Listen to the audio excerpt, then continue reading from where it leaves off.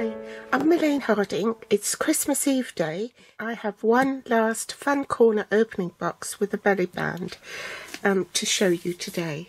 This is the box. The top has got a poinsettia flower on it and it's on a belly band, and this is how the box opens.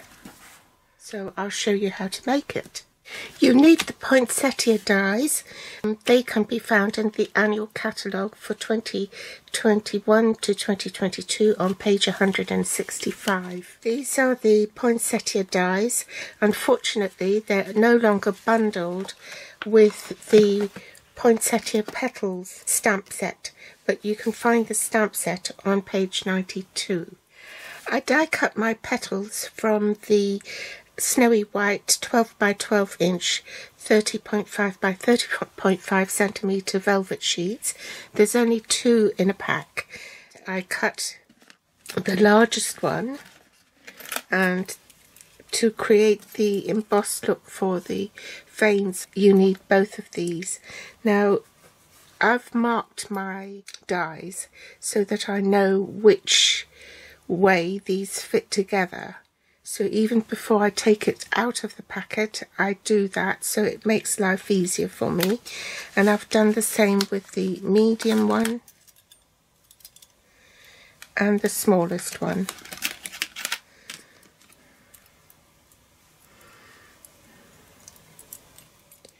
As you use them, the markers will wear off, so you have to keep refreshing it. And I also die cut the flower centre here. I also die cut 2 sprigs in the golden rose gold 6x6 15.2 by 15.2 metallic specialty paper, granny apple green ink, daffodil delight blending pen, granny apple green marker, and a sponge dauber. For the belly band, I need an A4 length by 1 1/4 inches. In metric, that will be 3.5 centimetres by an A4 length. You also need 2 1 3/4 inch circles. This is retired, so if you haven't got the punch anymore, then you can use the layering circle dies. So I think probably that one or that one.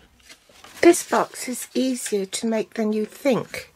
Now this is the box base, which is 8 1/4 inches by 8 1/4 inch square. In metric, that would be 21 centimetres by 21 centimetres. In imperial, you score this at 2 3/4 inches and 5 1/2 inches.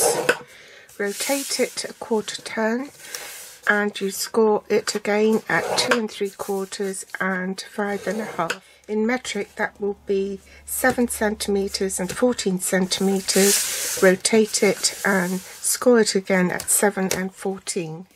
You need 2 pieces for the corner closures, and this has been cut at 3 7/8 by 7 3/4. In metric, I've made a direct conversion, otherwise it won't work. So this will be 9.8 by 19.7 centimetres. So it's really easy. You fold the cardstock in half, like so. I'll butt it up into the corner so I'll make sure that it's straight, and crease the sides. And then you want to score diagonally like that, so that there's a cross on each square. So line it up on the scoreboard so that the points are in the groove. I've marked my scoreboard at 6 inches with a chalk marker, so it's easier to see. And you score down that line. Make sure they are in the groove. And then you score in the other direction.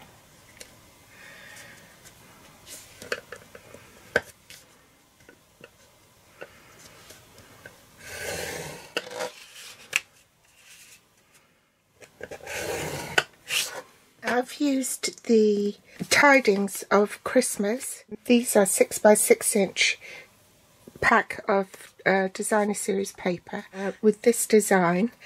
at 2 5/8 by 2 5/8. In metric that will be 6.5 by 6.5 centimeters, and then you put it on your trimmer and you cut them into halves like that, and you need 4 pieces for each square. So this is how you need to cut your cardstock.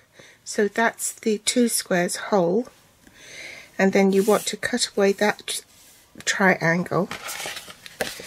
So we'll do that and cut from the corner so that you can be sure that it's accurate.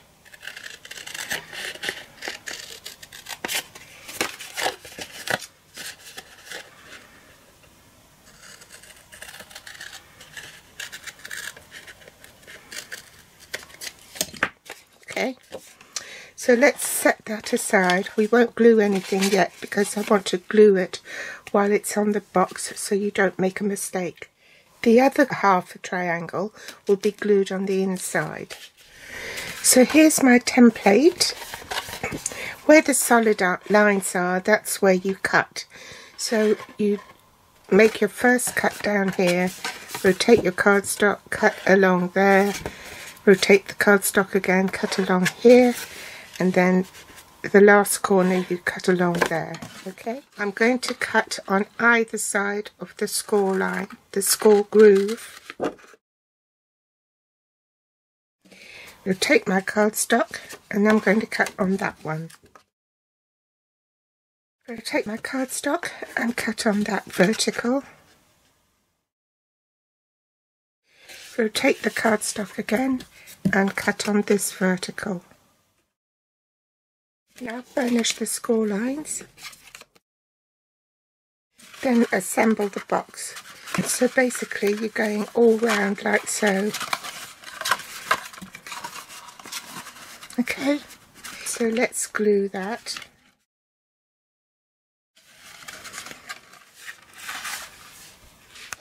I'm bringing my scoreboard back because I want to make sure that it's square.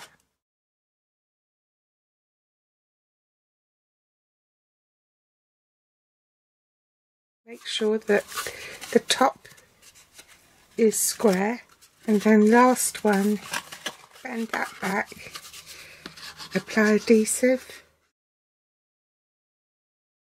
I've glued this while it was on the box, so basically you want to glue this portion here, the arrow portion, onto the box here.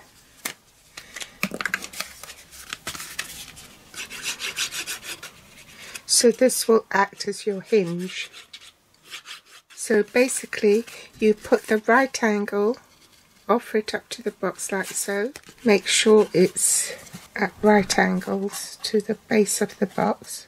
And this flap goes on here like so.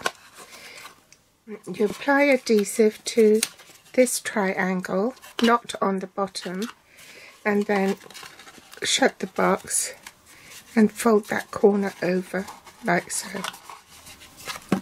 Alright, now I've only temporarily adhered the designer series paper, and now you can put it on permanently.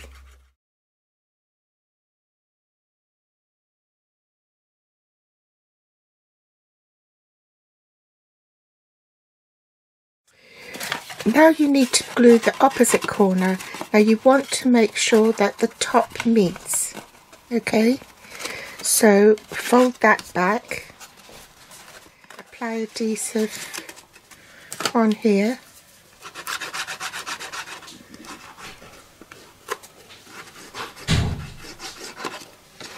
on this flap. You can see I wasn't very accurate, so I had to take that piece off and do it again.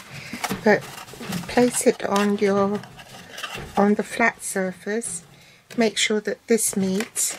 Okay, and hold it by the rim here because that's more stable. You've got double layer of cardstock for the box sides, and then push that down. Okay, then you can reinforce it afterwards. Put your hand in there, make sure that's stuck down. Right, so now that fits and there are no gaps on this long side here that protrudes out, you want to cut from that point into the score line here.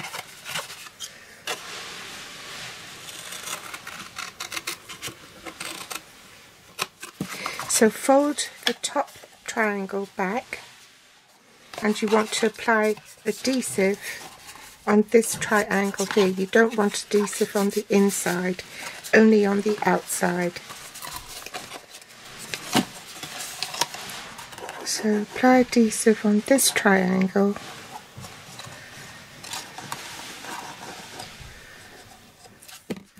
and then you can pop that triangle over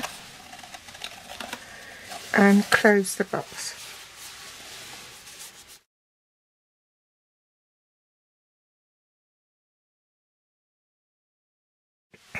After that, you can glue your pieces together. I like to glue it while it's on the box so that you don't make a mistake as to where to glue it. And also you want to choose designer series paper that hasn't got any direction, so that it doesn't matter which way up you put your paper. And the last one to do is the side that is flat to the work surface. So that's your box completed. Place your box upside down because of the opening here, it's not sturdy enough. So place your box upside down and place it in the centre so that there's an equal amount of cardstock either side of the box. Okay, then you bend that up just to get a rough idea of where to put your crease.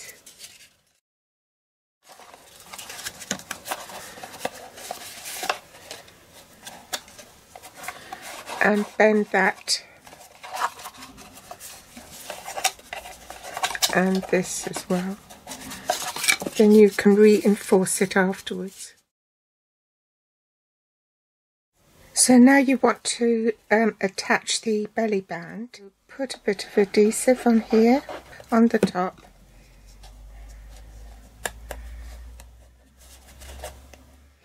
Make sure it's glued down properly.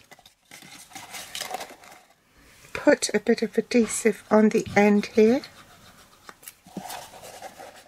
Place that on top and hold it until it bonds. Make sure it will slide on and off easily, and then you can glue the other circle on top. Put the belly band back, bring in my floral elements, and with this little piece I've used the thin end of the marker to draw around the edges of this flower centre. You want to go very lightly because the snowy velvet absorbs the ink and then it will smudge. Then take the Daffodil Delight blending pen and just pop a dot in the middle like so. Then with the thin end of the marker, follow the line of the groove where it's been embossed.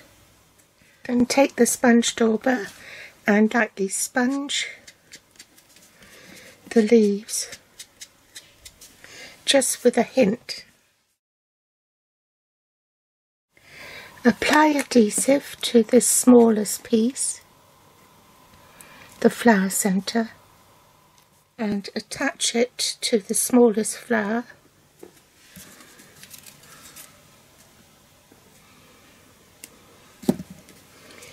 Press it down and make sure it bonds, and use the large dimensionals on the back of the small flower and stagger it on top of the medium-sized one. Another, on the back of the medium-sized flower and stagger that and pop it on top of the largest one. Then with a bone folder, curl each petal. Now I'm going to pop my belly band upside down, but I'll turn it around after I've finished attaching the flower. So I want this flower to go in the middle, so pop it on another dimensional.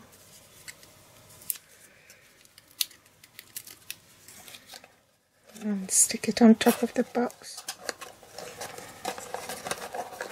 Arrange the gold sprigs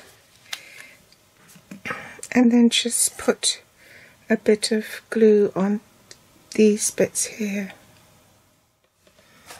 Lift that up.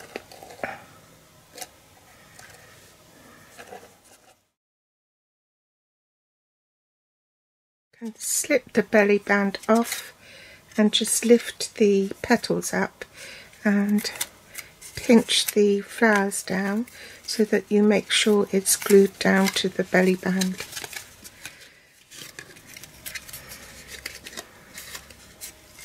Okay, and now that you know it's secure, you can pop this back on.